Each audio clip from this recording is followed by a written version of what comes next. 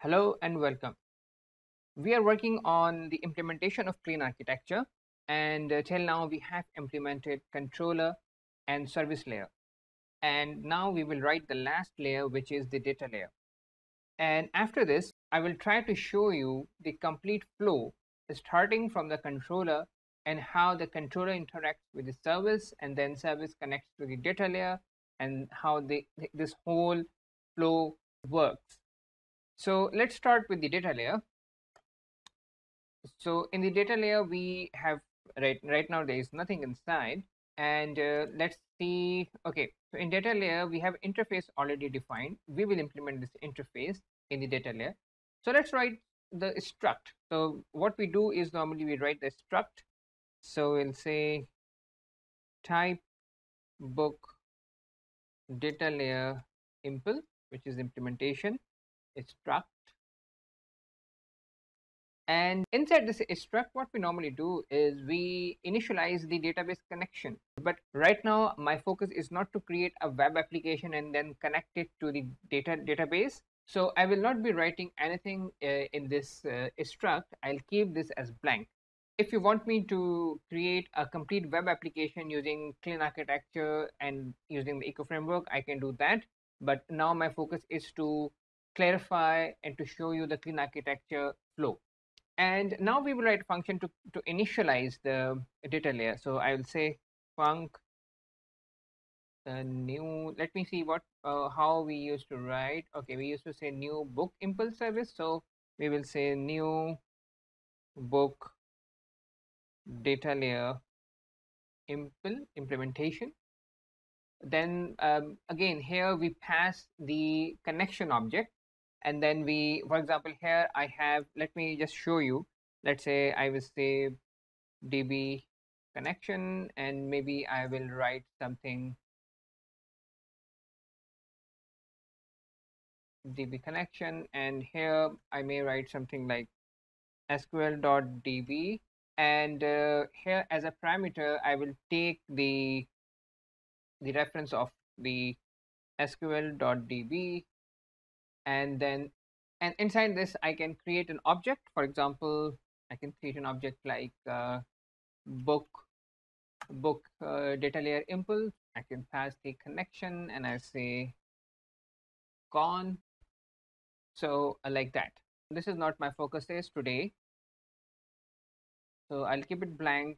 And here I will just create, I'll just create the object of the data layer. So let me correct the name, book data layer, and here also book data layer. So what I'm trying to do is I will just return this. I'm creating an object and I'm just returning this, but here I will have to implement the interface of data layer, which is intf dot book data layer, right? Okay, now I have implemented the interface and I have created the object of the book data layer struct, and this will be this, the caller will get the object of this structure. Now I will have to, if I save this file, so here it will ask me to implement the method defined in the interface. As you can see, right now my book data layer implementation does not implement the interface and the method of the interface, which is get book by id. So let me implement the interface. So let me copy the interface from here, because it will be a function. So I'll say copy. Here I will have to implement the function, the missing function, and this is the function. I will write the func. Here I will write the reference of the structure. So I will say book data layer, and here I will say book data layer impl. Okay, and now within this method I can write anything, but now I want to write a test method. So let me save this. So now with this implementation, the data layer is ready, and we can execute this application. But since there is nothing inside, we are not printing anything. So let me write a test methods in all the services, in controller, in service, and in data layer, and then we will see how it works. So here I will say, let's say I'm writing test, let's say test book service, and this test book service will take context. Let's say only context. Okay. And likewise, let's write another service, another method, and that will be test book service, sorry, test book data layer, and this will take context, right? So very simple. And let's save this. As we will save this, and I will show you that the service layer will start to say that please implement the missing function. As you can see the red line here, and here we have an error which is actually saying that you are not implementing the method which you have declared in your interface, but it's not available here. Why? Because we are implementing the interface and it is necessary to implement all the methods. So test book service is not here. So let's write this. Let's copy the same, copy this and function, and let's make it a type of book service. So I will say service, and it's book service implementation, right? And now if I save this, and as you see the error has gone. The same way we have to here we have to implement the method. Here again it's saying the method is missing, so let's implement this method. Copy this from here and func, let's copy and make it a type of data layer. So book DL, or maybe simply let's just write data layer. Let's make it simple, right? No need to write book. Let's write data layer book service input. Okay, now save this, and the error has gone. Now in the controller layer, let's write a new function. Let's copy this one. Sorry, let's write a new function here. Let's say let's copy this one, and this is the same get method, and we will just write test, and we will say let's implement a new function, and the name of the function is test, only test, right? And here it will be test. So now in this test method we will call the service. And how to call the service? We will use this book controller object, and we will say book dot, or I will let me make it more clear. I will say controller object,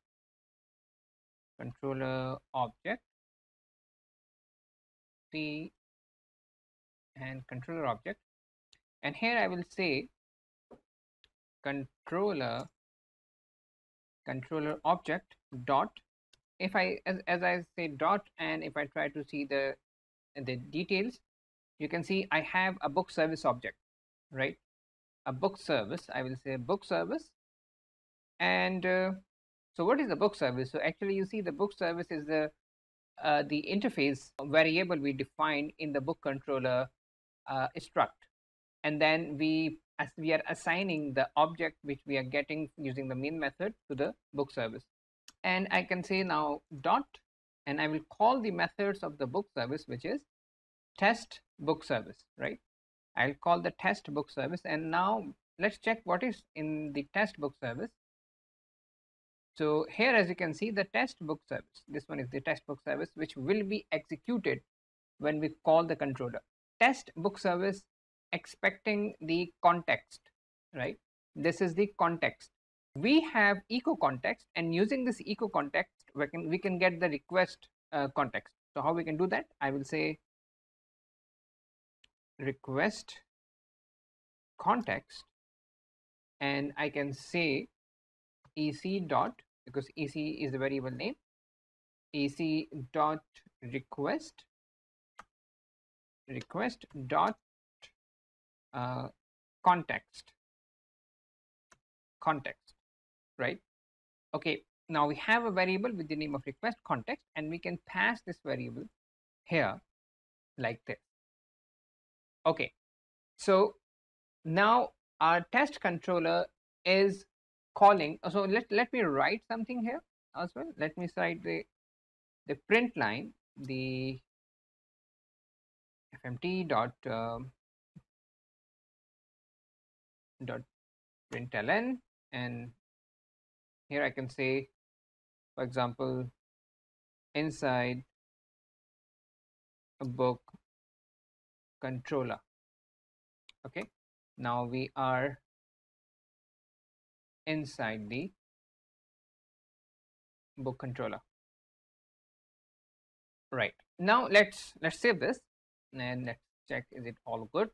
Okay, return statement is missing because we are returning the error. We can say return nil, there is no error. Okay, all good.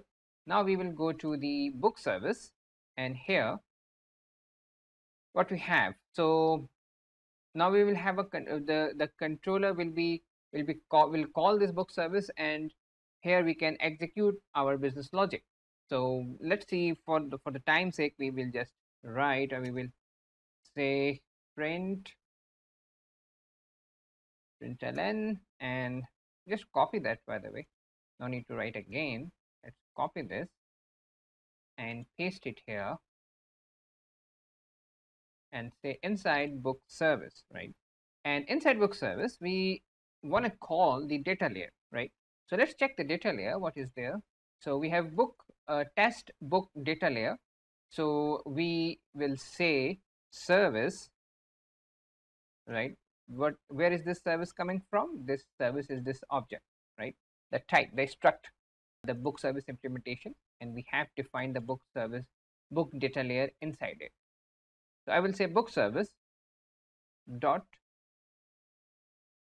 okay, book data layer, right, we are correct, book data layer dot, and here we have test book data layer.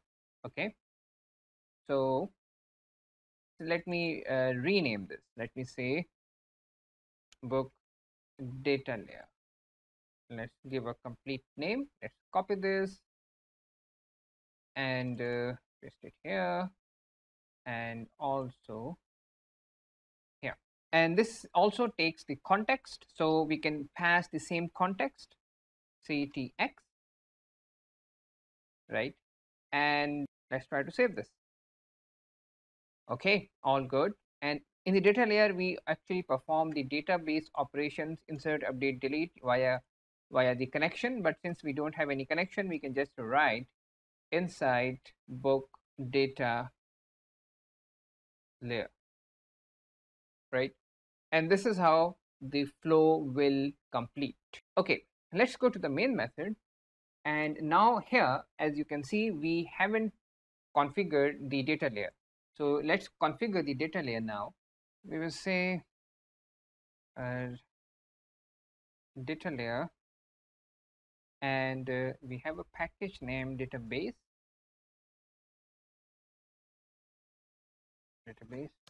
dot new book data layer. Okay, and this new book data layer actually is getting nothing, and there is nothing inside, and we can then pass data layer in this service layer, data layer.